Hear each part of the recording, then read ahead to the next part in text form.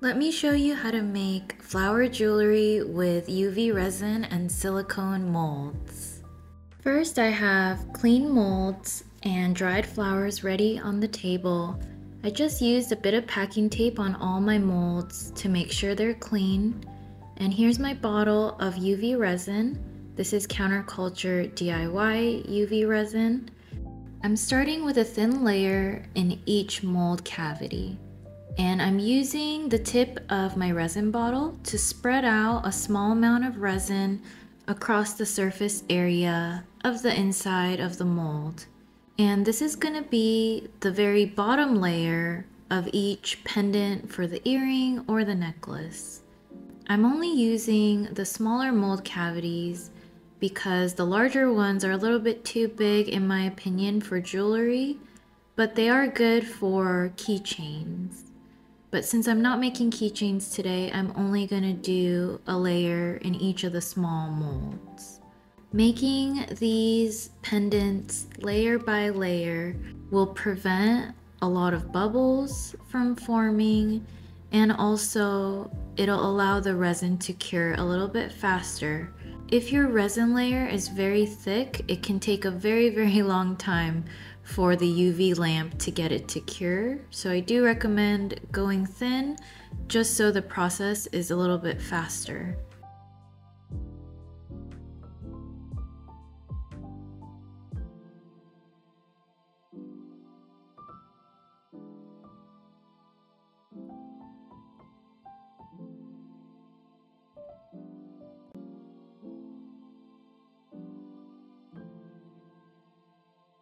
Now I've poured all my first layers and I'm using my skewer to move the bubbles away from the silicone mold. Bubbles like to cling to the silicone and it makes it really difficult to pop them. So I'm just moving the bubbles around away from the silicone and into the center of the resin. I'll then use my heat gun to pop the bubbles and it'll make it a lot easier after I've moved them. Now I'm taking my heat gun and going over each mold cavity to pop the bubbles that I've moved. And you don't want to keep the heat gun on the resin or the mold for too long. You just want to use it for short periods of time and very quickly.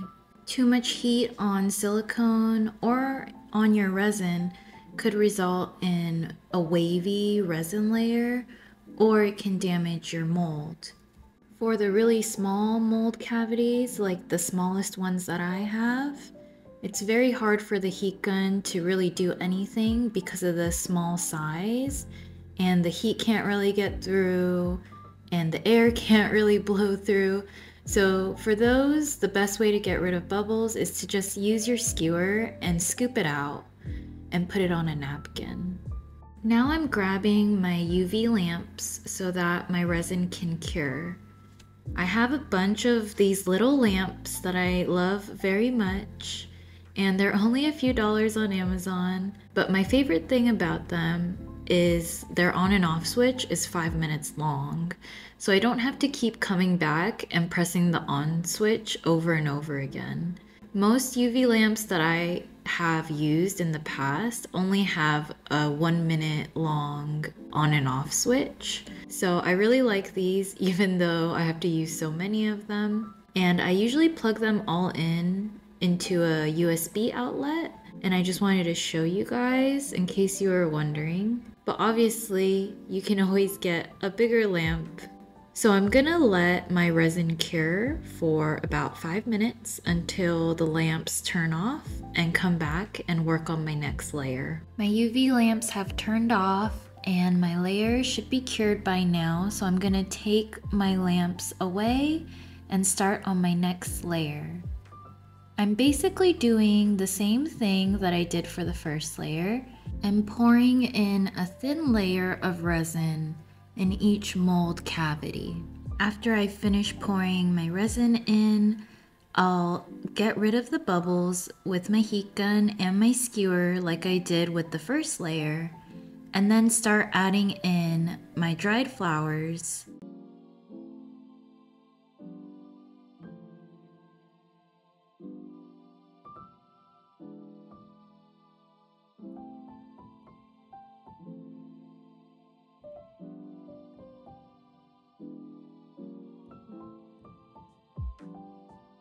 Now my resin is ready for the dried flowers. So I'm gonna add in my flowers to each mold, and I'm just going with the flow.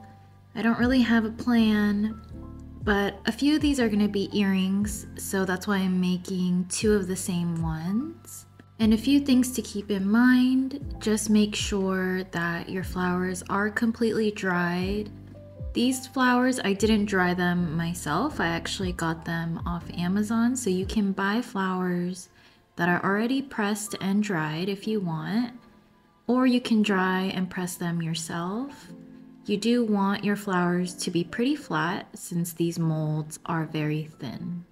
I'm gonna continue to add in my flowers into each mold until they're all filled up the way that I want them.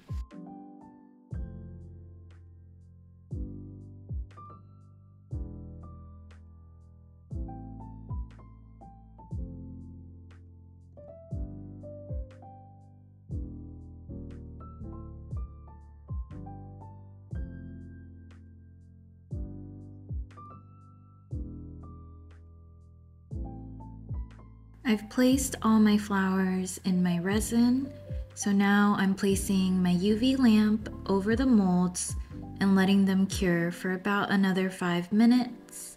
Now that my resin is cured, I'm removing the UV lamps and I'm gonna get started on my 3rd layer. So this layer is gonna be a little bit different, and it's gonna be more like a thin coating over the flowers rather than a full layer of resin. And that's because the flowers will produce a lot of bubbles. It will emit a lot of bubbles than if you were to do just a completely clear layer.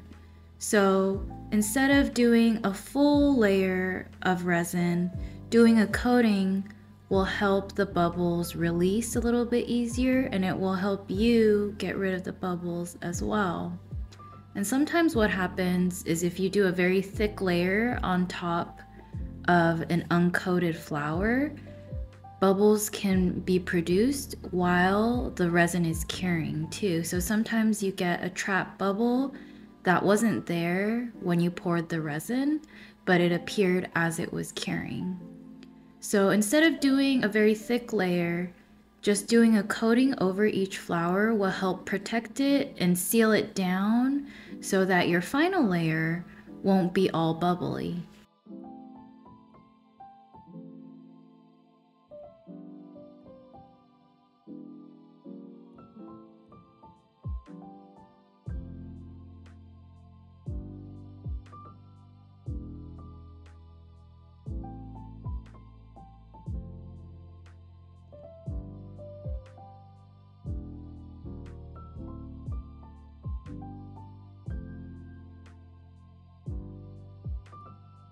Now I'm taking my heat gun to pop any bubbles that formed in this little coating that I did over the flowers. If you're using roses or daisies like I am, you'll notice that most of the bubbles do form in the center of the daisy and in between the rose petals. Now I'm gonna grab my UV lamps and place them over the molds to let this layer cure, and I'll be back in about 5 minutes to do the last layer. Now my resin is cured and I'm gonna work on my last layer. I'm pouring a small amount of resin into each mold cavity so that the flower is completely encased. And it's not really necessary to go all the way to the top of the mold.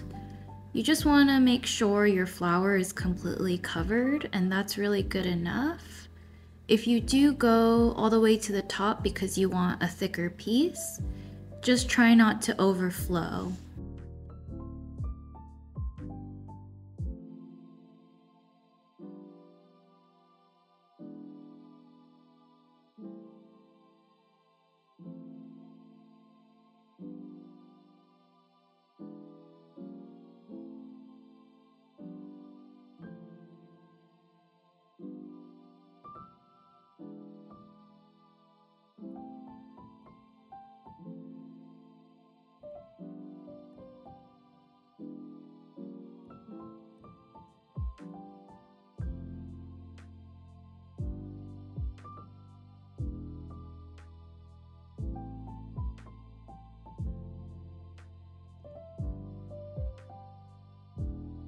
Now I'm ready to cure this last layer, so I'm placing my UV lamps over the molds. And this last layer, I would say, takes about 10 minutes to cure just for good measure. Before you demold, you do want to make sure that your pieces are completely cured and they're not sticky. Now my resin is cured and I'm gonna start demolding my pieces. So this is the fun part, and I'm just popping each piece out of the mold and placing them on the table.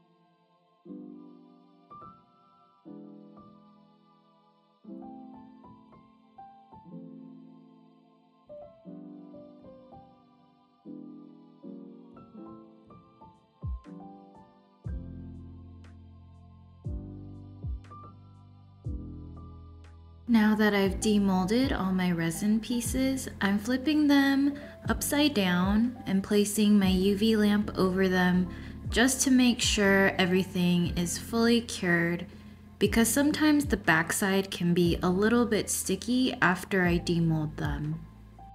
So here's all my resin pieces. I made a few more afterwards, but now I'm gonna top coat them. And you can see that each piece is not completely flat. It has a little bit of a lip and it's kind of concave. It caves in the middle. And that's pretty normal with any kind of resin piece because the resin tends to shrink. Before I get started on my top coats, I'm gonna prepare my pieces by trimming any excess edges off. I have a pair of sharp scissors and a plastic cup that's gonna function as my trash bin. And I'm just looking at each piece and checking for any sharp edges, any jagged edges, anything uneven and sticking out so that I can cut it off. And it's not gonna be like that for every piece, it's just probably a few pieces that are uneven along the edges.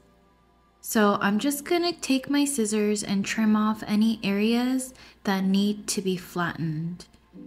This is because if any edges are uneven or sticking out, my top coat won't stay in place properly and it won't look that nice. So I'm gonna go ahead and do that for all of the pieces and make sure they're ready for the top coats.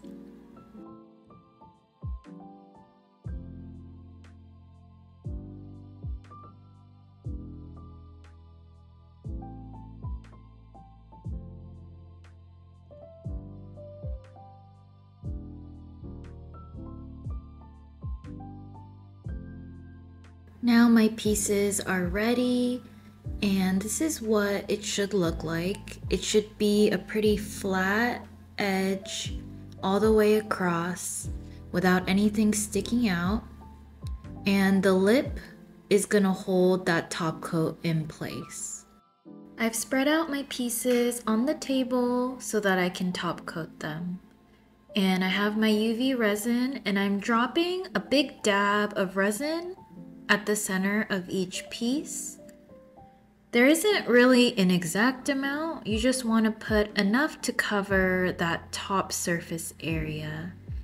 And it's always better to start with a little bit less and add a few more drops if you feel like you need to.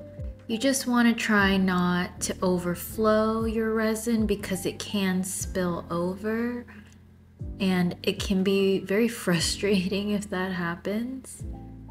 But if it does happen, that's totally okay, and it's completely fixable.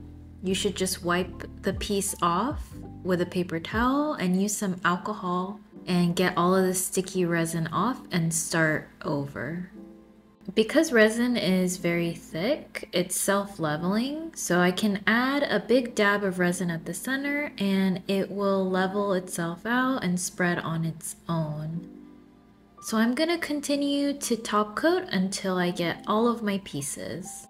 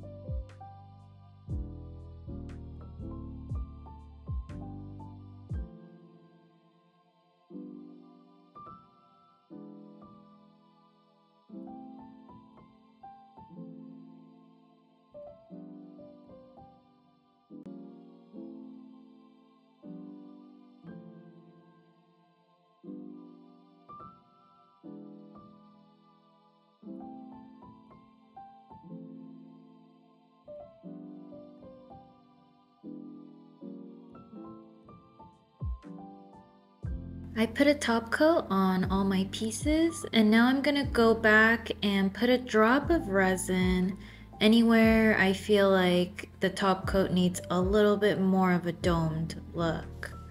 Now I'm gonna pop my bubbles using a lighter, and I'm just putting the flame over the resin very quickly. I don't want to keep it in one place for too long, don't want to burn anything, and it will get rid of any bubbles in the resin. Now I'm going to place my lamps over my pieces to cure that top coat, and it should take about 5 to 10 minutes, and you want to cure it until it's no longer sticky.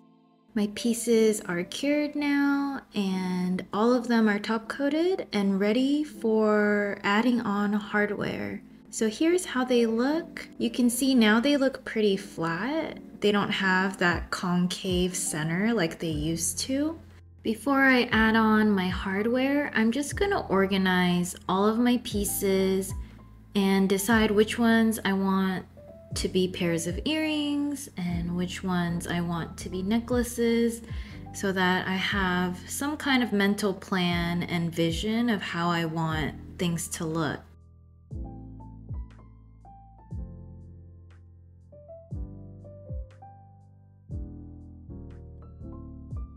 Now that I have my pieces roughly organized, I'm gonna start adding on my hardware.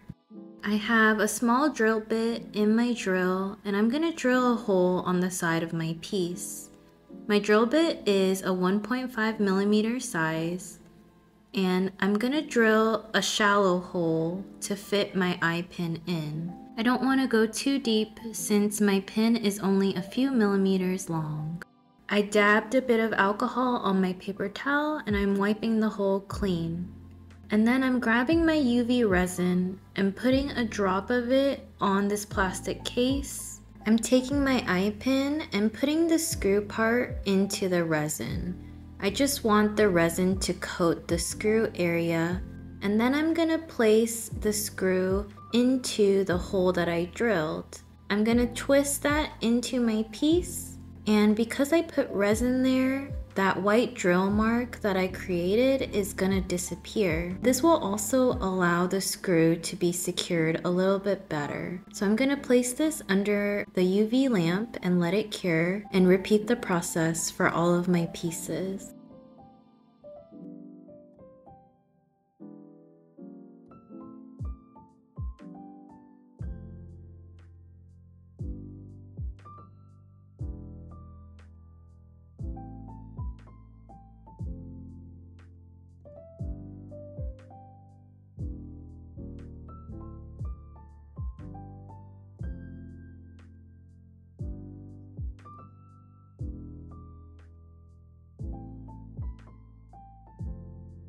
Now all my pieces have an eye pin attached to them, and I'm gonna open up this earring hoop and place the circle part of the eye pin into that loop. And then I'm closing it with my pliers. I'm gonna repeat this process for all of my earrings, but I'm gonna try to change it up and challenge myself to make a variety of different designs.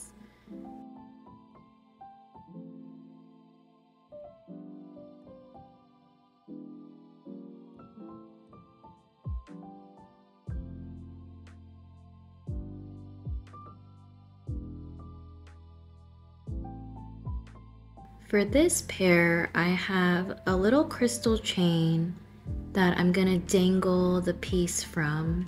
So I'm first putting the chain on the earring loop, and then I'm gonna attach the resin piece to the bottom of the chain.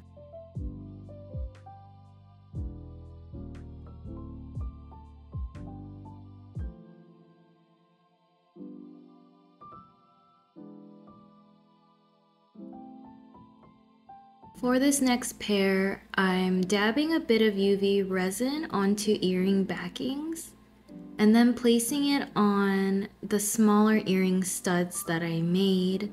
And I've also attached matching large hexagons to those little baby hexagons just by looping those eye screws together.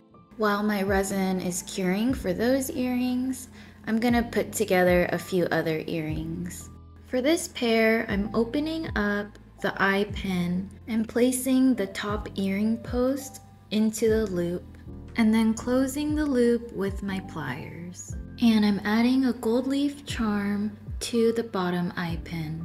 And this is how it turned out. Because I put 2 eye pins in the resin piece, I was able to dangle something at the bottom of it as well. For this next pair of earrings, I'm doing a very similar design, and now at the top eye pin, I'm gonna open the loop up and put in the same little dainty rhinestone stud and close the loop to complete this pair of earrings. And here's how that turned out. I love the little butterflies.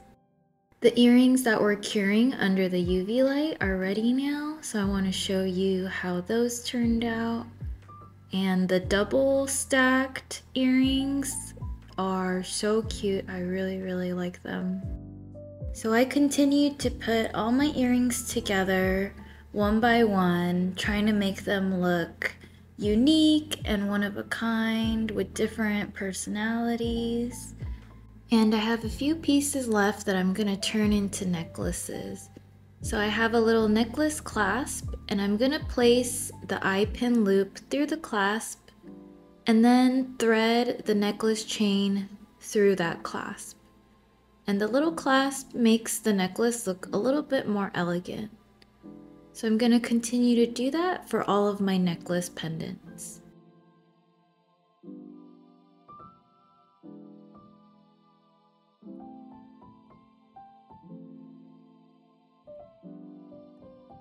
So now I'm all done with this jewelry making session, and here's all the earrings and necklaces that I made. Let me know which one is your favorite. For me, my favorite is this pair with the gold leaves and the white dainty flowers. I also love the double stacked pieces, and the leaves in the resin are really, really cool. I love that. And here's a few more of my favorite picks. I really hope this video helps, and thank you for watching. I'll see you again soon. Bye.